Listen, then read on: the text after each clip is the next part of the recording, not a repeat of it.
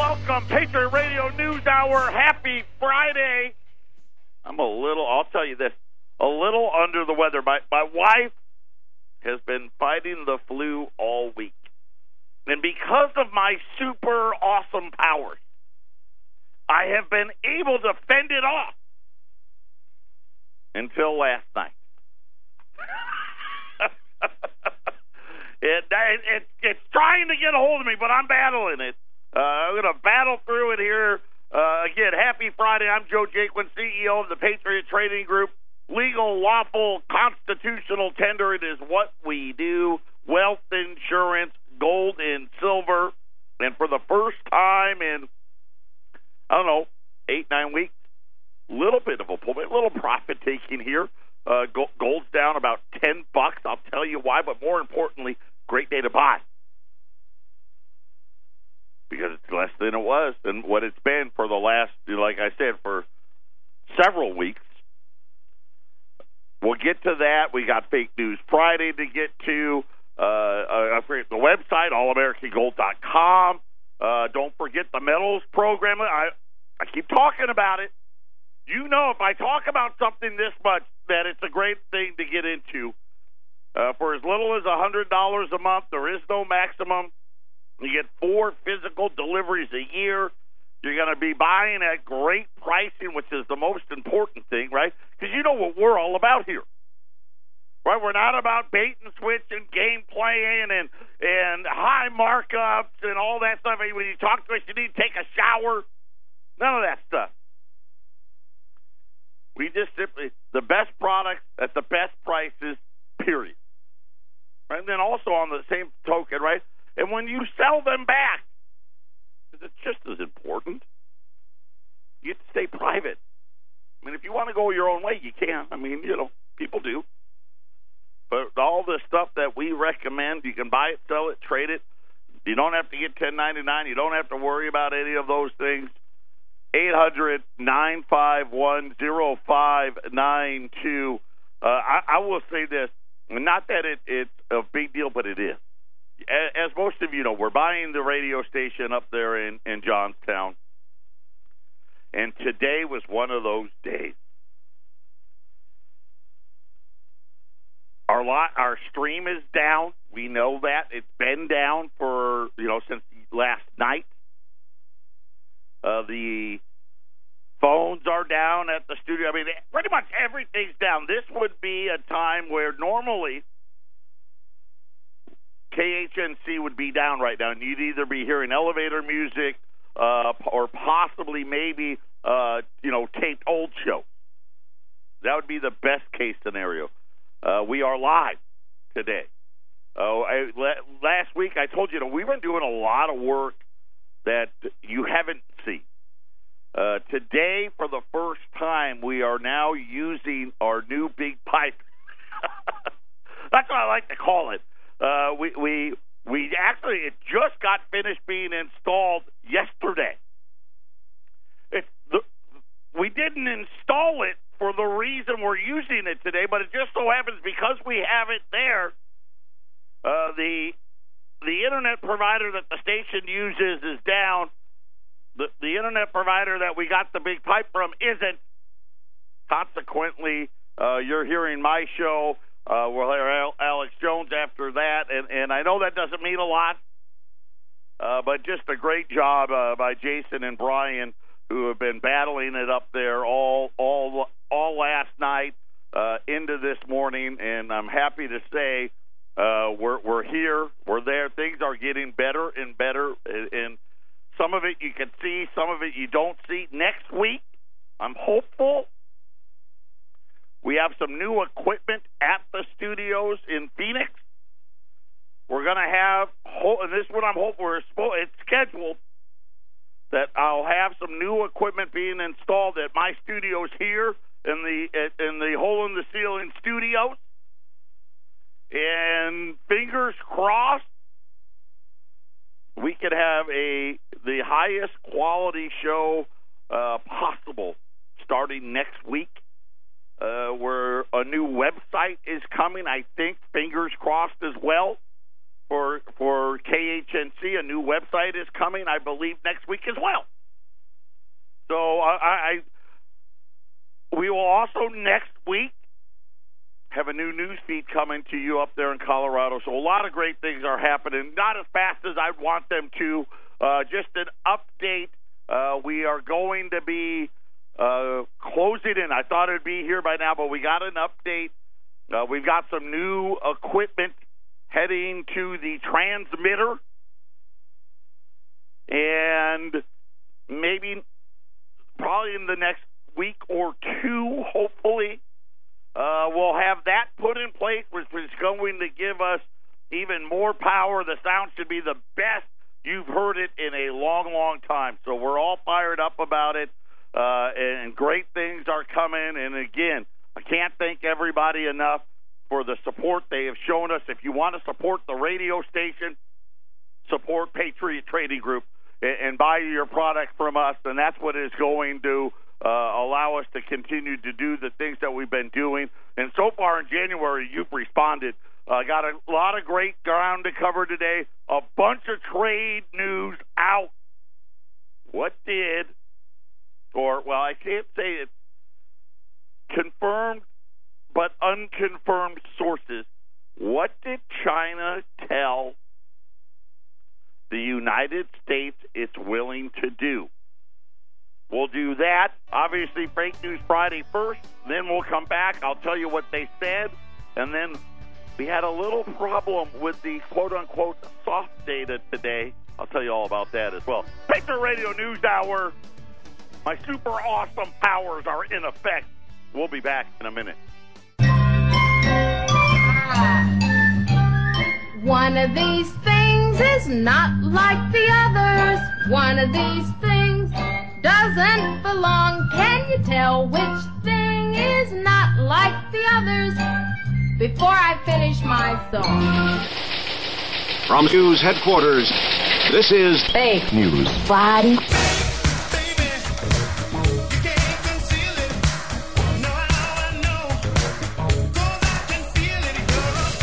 Ladies and gentlemen, can I please have your attention?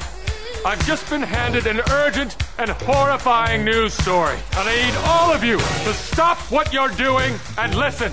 What is real? How do you define real? Fake News Friday. Fake. Fake News Friday. Just a quick reminder, in case you don't know how this works. Everything that we talk about on Fake News Friday, all these stories, the professor, Glenn, pulls these out. And sometimes he'll make up one story completely, but pretty much all the stories are real. But he changes a small part of one of them, and we got to guess which one it's going to be. We're not quite there. Listen, I always think I can get things done faster than what I can, but I'm hopeful that by February 1st, we're going to change this up, and we're going to allow for some listener participation and give out prizes.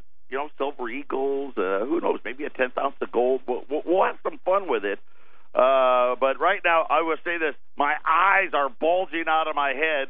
A lot of stuff going on for us. Ramon, I don't even know who's playing today. Who do we have on the line today? Mystery guest, check in. This is Brian with 4 hours of sleep, so you can say I'm running on fumes.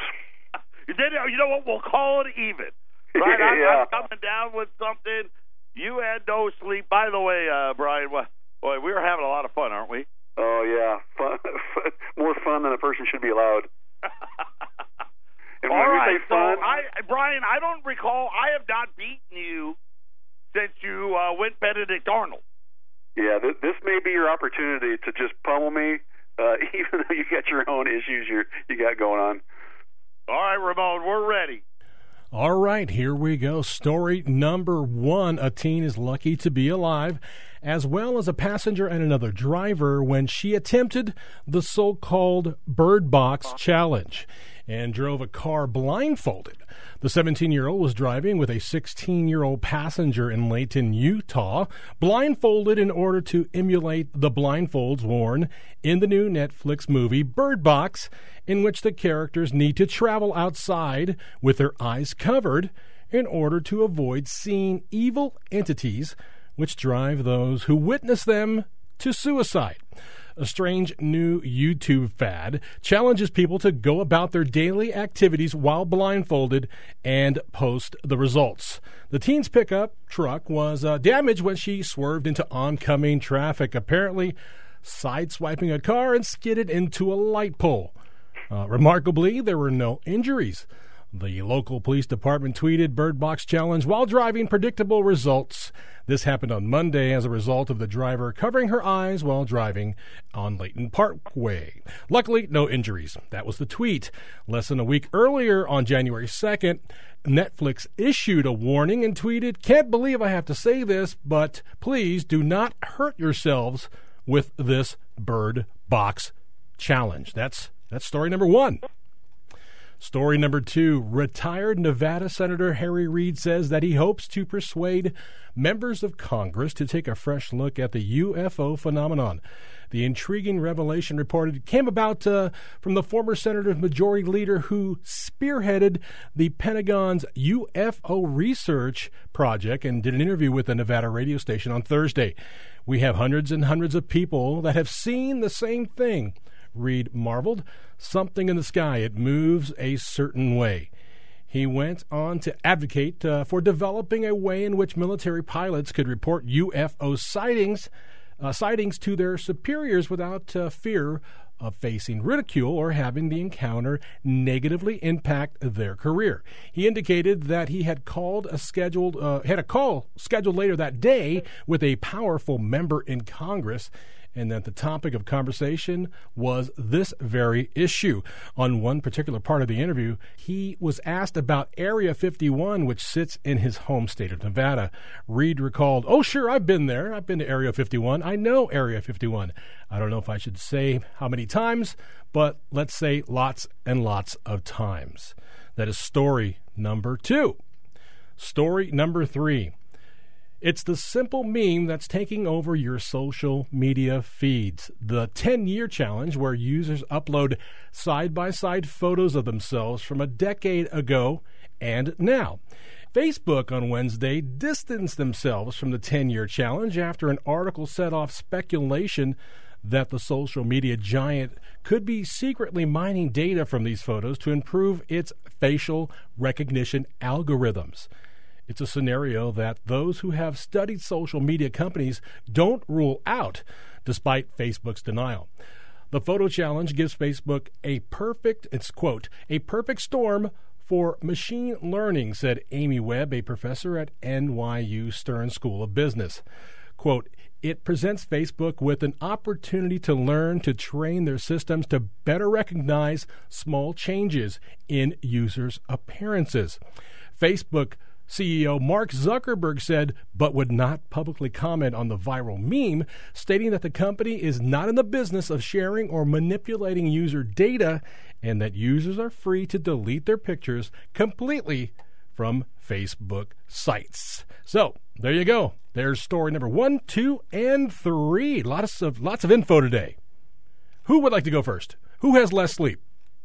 Less sleep? That would be Brian. All right. Let's go with him. He's dopey. You know what? Yeah, dopey with or without sleep. BirdBox challenge. I believe that one to be totally true. I watched that movie. It was kind of disturbing, a little disappointing, but I believe that one's true. That's the first one. Harry Reid, the UFO reporting, Area 51 that he's been to many, many times. Something tells me that's maybe it, but I'm going to say that one's true too. So I'm going with the third one that's got something fake in it. Maybe the aspect of being able to retract your photos from Facebook is the fake part of that one. Once it's up in the internet, it's always up there, from what I understand. Very interesting, because I was thinking about number one. Right. First of all, I heard that movie's horrible, but neither here nor there. It brought me back to Ricky Bobby in Talladega Nights. when he tried that, it did not work well. So, yes, I believe people are that dumb. I agree with Brian. That's not even shocking to me. Harry Reid and the UFO thing, I want that to be true. I do. I want it to be true because, I'm like everybody else out there.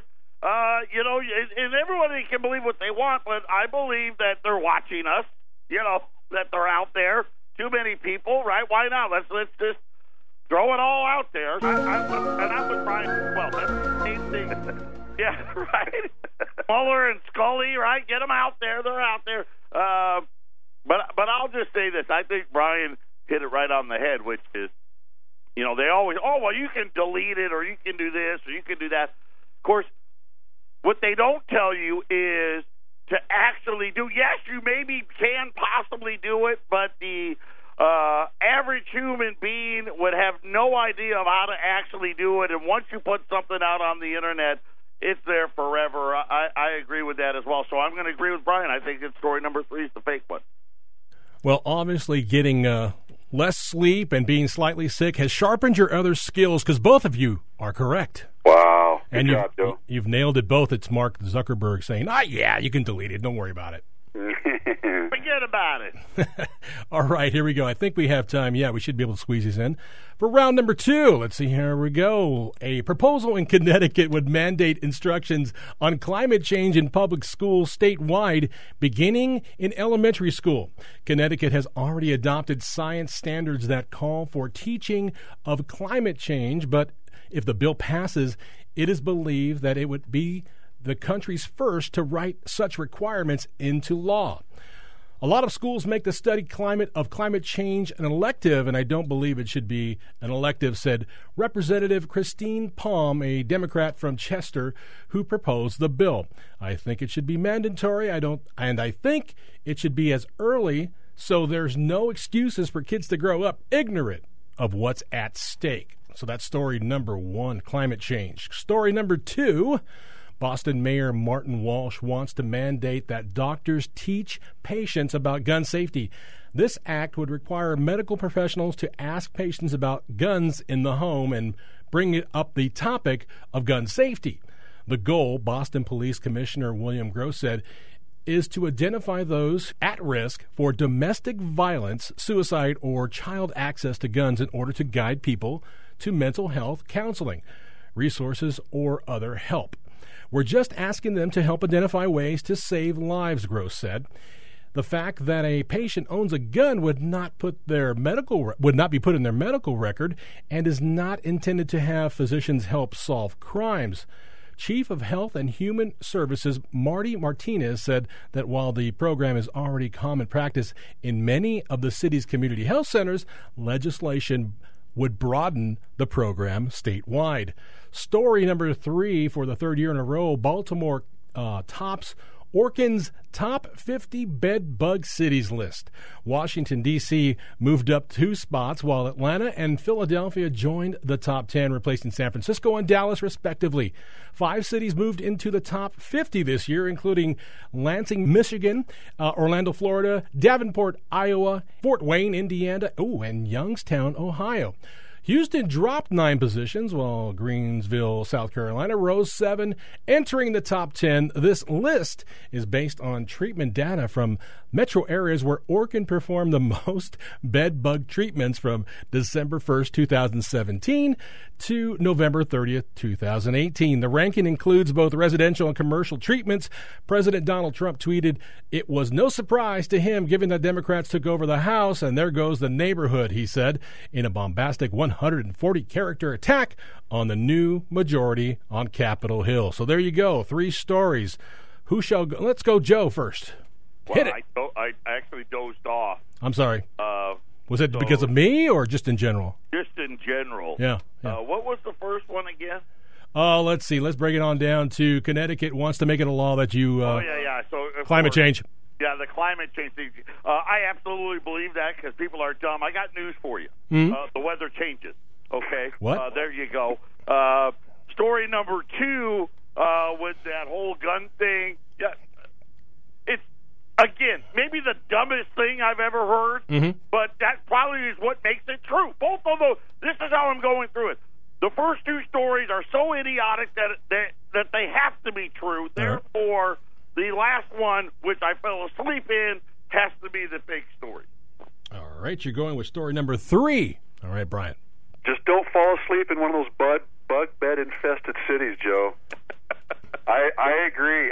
Insanity abounds. The climate change, the weather's changing. I mean, we've had ice ages, right? This desert used to be an ocean, right? Come on, folks.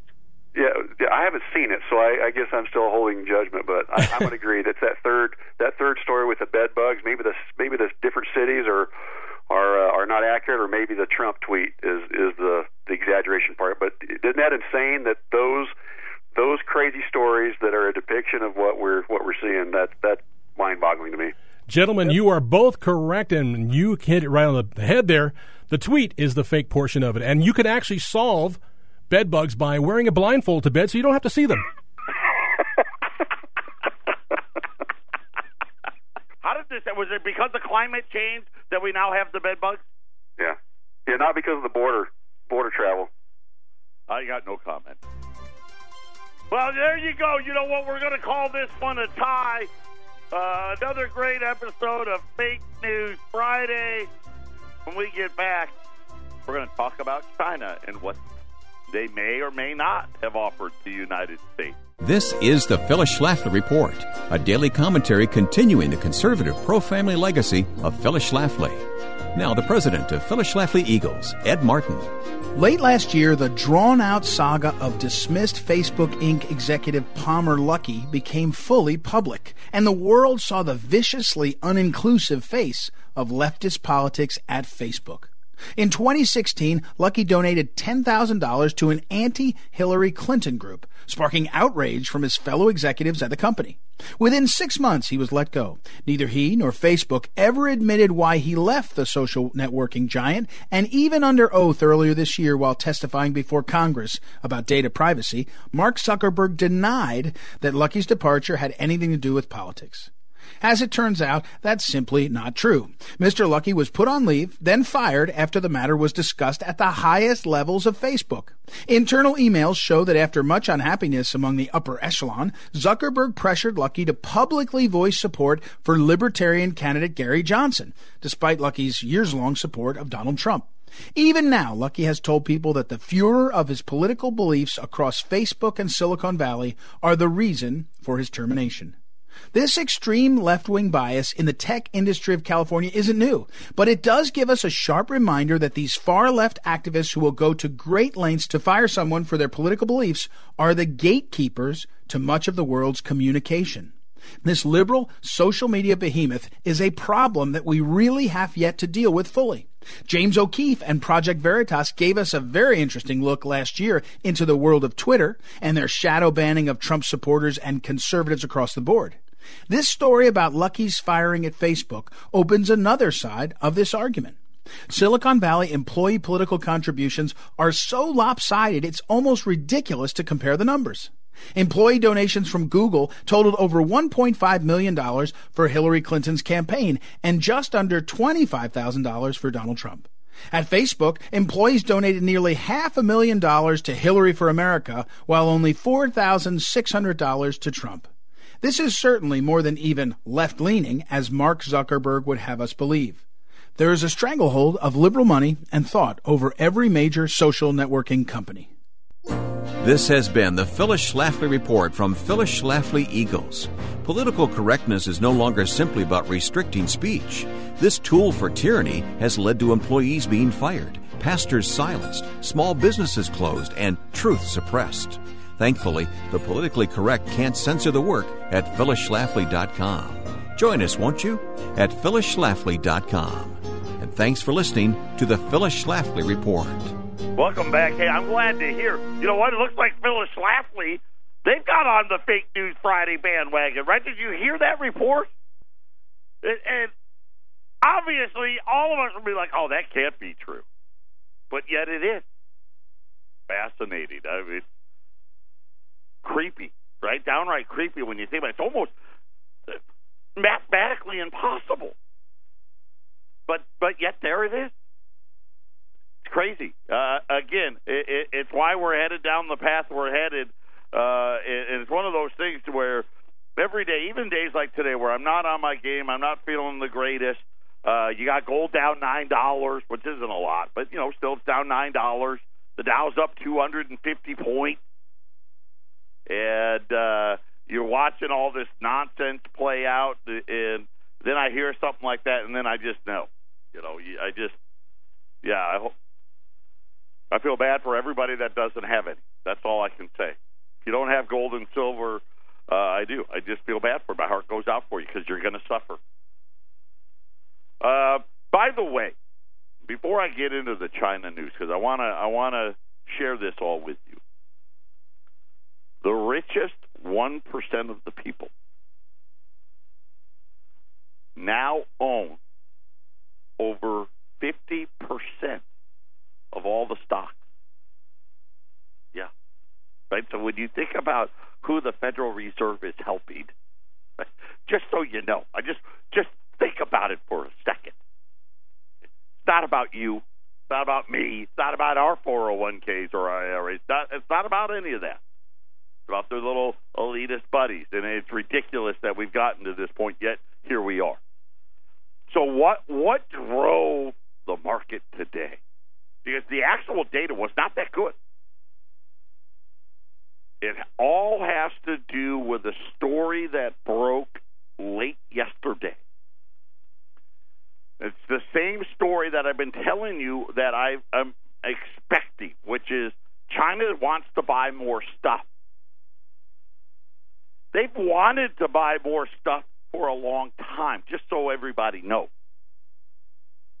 The problem is the stuff they want to buy, we don't want to sell them. I'll call them dual-purpose stuff, right? And you know what I mean by that. Hey, this technology is embedded into this, whatever it may be. This blender, this microwave. Of course, I don't think we make blenders or microwaves here, but this telecommunications equipment or whatever it may be, satellite technology, could also be used against us. So we don't want to sell them that. But my thinking is the most likely outcome of this trade issue, which again, I'm going to say this right now. You got to give Trump credit. Now, they're not gonna, but you have to. Now, I don't know. We don't know any details, right? All the details you're seeing out there, none of that's been confirmed by anybody. But the Chinese, it appears, are saying, hey, listen, okay, we're going to buy stuff, lots of it.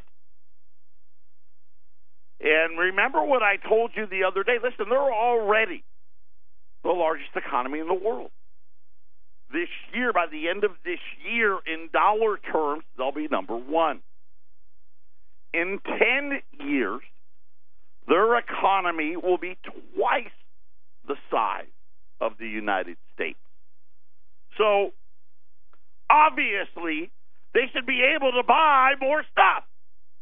This will be good news for farmers. I know that, listen, they'll buy soybeans. They're more than happy to do that.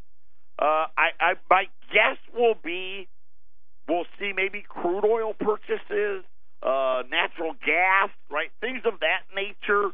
But this is what Wall Street's excited about is the resolution to this trade thing. Once again, though, and you know me, even when I'm not on my game, I go to multiple different places to see if I can find something different. There was one thing in from Wall Street Journal to Reuters to press releases out of AP, from the Treasury Department, unnamed sources, right? Because I hate those, but the unnamed sources in the negotiations. You don't see anything about China stealing our stuff, right? Because isn't that right? What the kind of the guides of the trade war, what is the stealing of the technology. I haven't seen that part. I don't think we'll get that part. Even if we do get it, how do we enforce it? I don't know that we could. But if it's true, what I've been reading, that China is going to ramp up what it buys from the United States. And at least from these reports, and again, I don't know if they're facts or not facts. Right? We're going to have to wait and see. There should be a significant reduction in the trade imbalance over the next 5 years between us and them. Right now, they say the official number is $325 billion, but that's really not it. In just actual stuff, it's over $500 billion, over $500 billion. We get down to that 300 and some odd billion because of banking. See, and remember what free trade was really about. It was never really about our jobs. It was never really about selling everybody in China a washing machine, a blender, a microwave, and a vehicle. It was about banking. You know, one of the things and we're working on some other things as well, but Jason and Brian really do, when they do a show at 3 o'clock Mountain Time, 3 o'clock Mountain Time. Right now, that's Arizona's on the same clock. They touch upon all the evils of the banking industry and go back. I mean, you're talking about, you know, going back predating the Civil War and predating the Revolution all the way through, you know, whether it be World War I or World War II or any of these other types of skirmishes, and the free trade agreement is one of those. Right? They wanted to sell debt to the Chinese, and that's just what it was really about. And now, I don't know if anybody in their wildest dreams ever thought this was going to be the case, but this is what's been driving the market this morning, is progress, if you will, with the Chinese, and basically the Chinese saying, hey, we're going to buy stuff. Now, hopefully it's not, we want to buy the stuff you don't want to sell us, is what we usually have gotten. Patriot Radio News Hour. We'll be back right after the break. Welcome back. 800-951-0592. Everything's kind of on sale today. Silver Eagles now $3.80 a roll.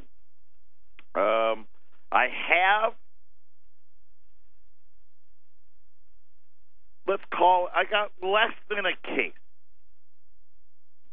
21 or 22 rolls of backdate Silver Eagles. Yeah, I got some. Those are $3.75. So 2019's $3.80. Backdate's $3.75. The gold side, $20 Liberties and Saints, $13.90.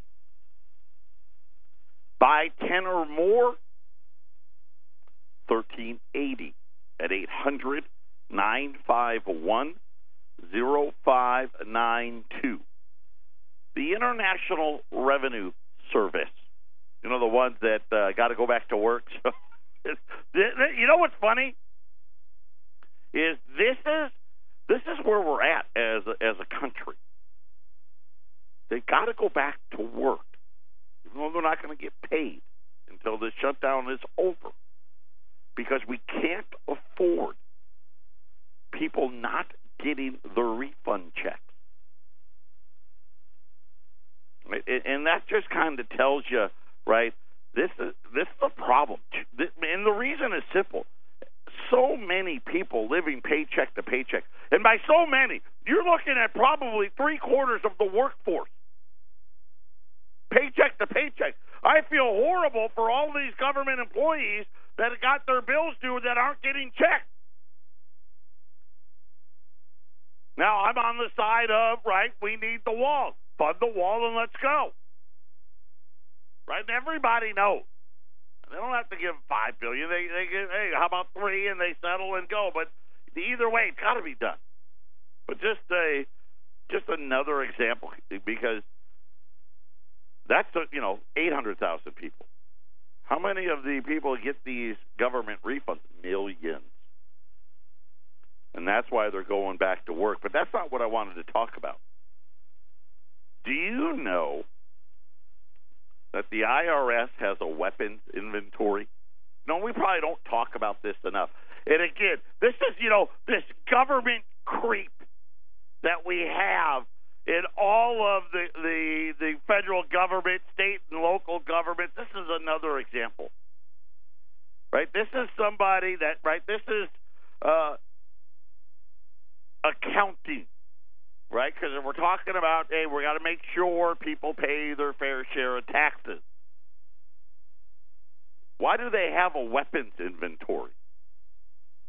They're not the military. They're not the FBI. They're not out there mixing it up with the drug lords.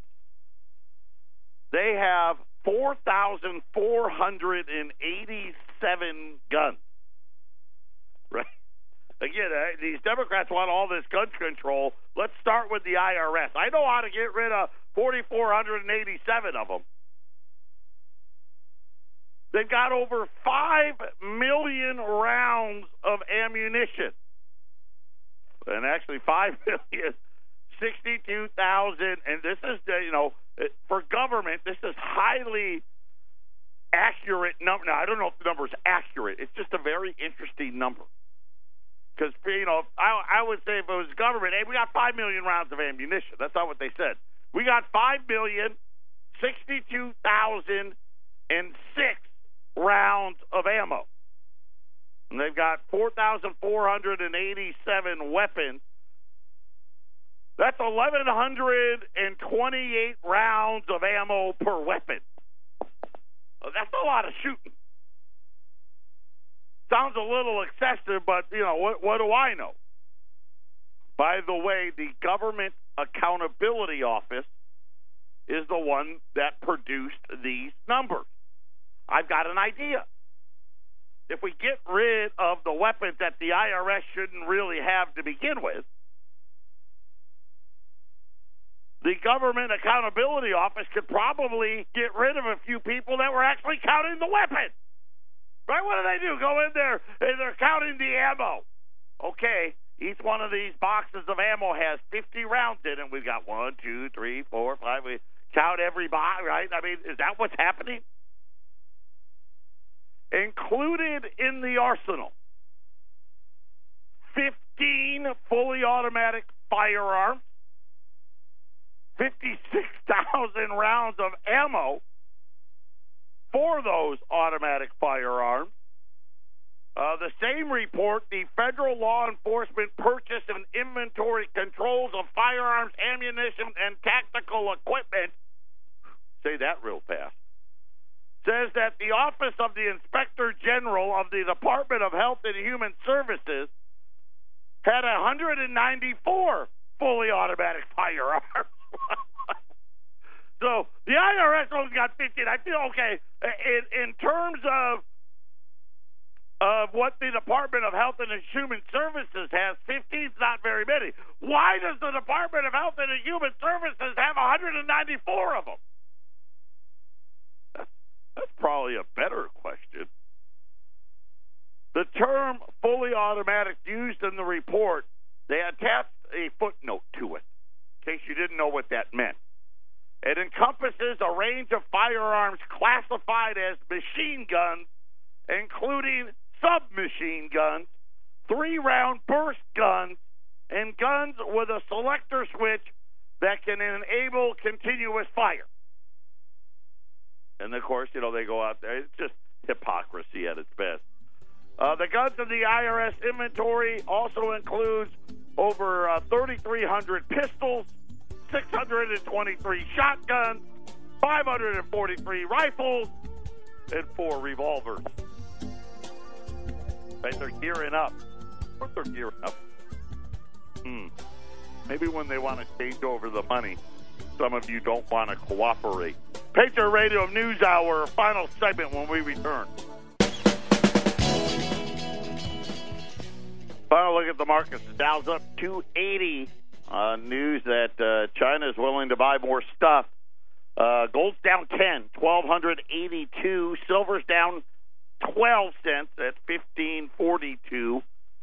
U.S. Silver Eagles 2019 at 380. Do have about 20 rolls or so of back dates at 375, and you say, well, what should I do? I'd buy the back date. Now, some of you like to buy, hey, every year I like to buy a couple rolls of the new year. I get that. That's fine. But if you're looking at it solely from an investment standpoint, buy the older one. Save the $5. $20 gold pieces, Liberties and Saints, either or, mix or match. $13.90. Buy 10 or more. I'll take them down to $13.80 at 800-951-0592. Talking about the IRS and how many guns they have. Now that I've read this, I want to really find out about the Department of Health and Human Services, why they have so many. Most of the guns are for the IRS's Criminal Investigation Unit. This investigation unit serves the American public by investigating potential criminal violations of the IRS Internal Revenue Code and related financial crimes and compliance with the law. So if you don't pay your taxes, you could get a visit from one of these guys. I guess the other, by the way, they have 2,148 of these people. Then they have 9 others. And their job is to provide protection for the people, property, and the processes of the Enterprise Computing Center in West Virginia, which houses 10 of the IRS's 19 critical tax processing functions. So some of the guns are used for security in case someone tries to break into the IRS offices. The rest of them are for when we're bad and they come looking for you, I guess. So, again, seems absurd to me.